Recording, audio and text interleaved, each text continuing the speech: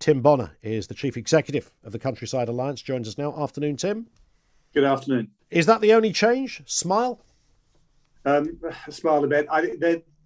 The fundamentals of this, as you've just laid out, are the same as they've always been. Yep. It's about common sense. It's about taking your litter home. It's about not letting your dog chase livestock.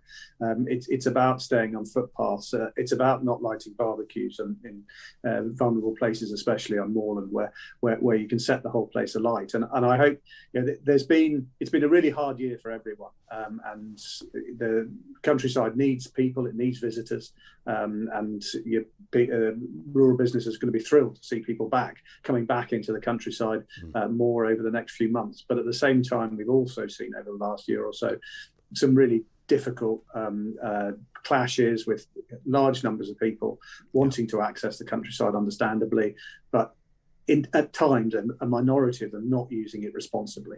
And these things aren't complicated. You know perfectly well that if you're dumping a load of litter from your picnic lunch, that's not part of any code. It's actually not part of any decent society. Yeah. If you're letting a dog chase a farmer's sheep around the field, equally, that's the common sense. So hopefully this is an opportunity to remind people of those common sense things and get them to take responsibility so that everyone can enjoy the countryside. Indeed. We were talking, interestingly, by coincidence, about the littering of parks and beaches over the last few days. The weather's been good and lockdown beginning to ease and people going out and catching some sun and not taking litter with them. And you just touch really on the central point, Tim. I mean, we all rack our brains, in fact, tear our hair out at things that our fellow humans do. Letting your dog in a field where there are sheep, and I'm sure there are cases where people have done this for fun, thinking, oh, that'll be quite amusing.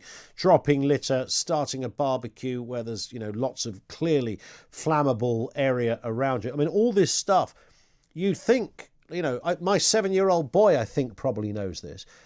You have to wonder, who are the people that don't know this? Well, you do, but unfortunately, there are quite a few of them. We see the picture, we see the pictures, we see the rest of it, and littering on a beach or in a park is bad enough, and I'm not belittling that in any way. It's idiotic, drives me mad. Yeah. But when you're leaving that plastic in a field and it can be picked up by cattle and it can actually affect someone's livelihood, and the really sad thing is that it creates this clash which shouldn't exist. Where the rural community becomes worried about people visiting the countryside. Of course. Yeah, what we should be doing is looking forward to having as many visitors as possible, getting people out to use the countryside responsibly.